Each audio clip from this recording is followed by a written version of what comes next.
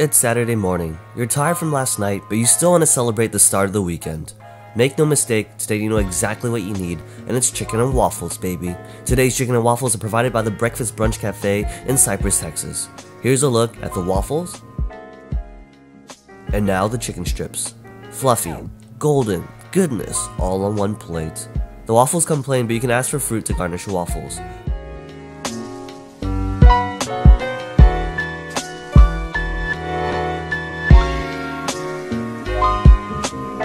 The breading, although simple in taste, still delivers a memorable homemade recipe and a crunchy texture that's soft enough to comfortably bite through into the juicy chicken tender.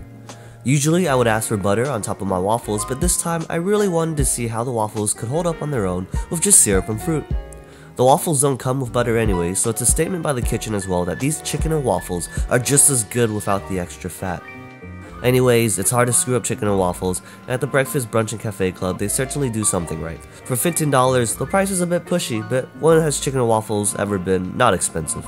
That's brunch for you. Afterwards, me and Hannah walked across the plaza to visit Sub-Zero Ice Cream, a cool place that infuses nitrogen with their ice cream while they mix your flavors.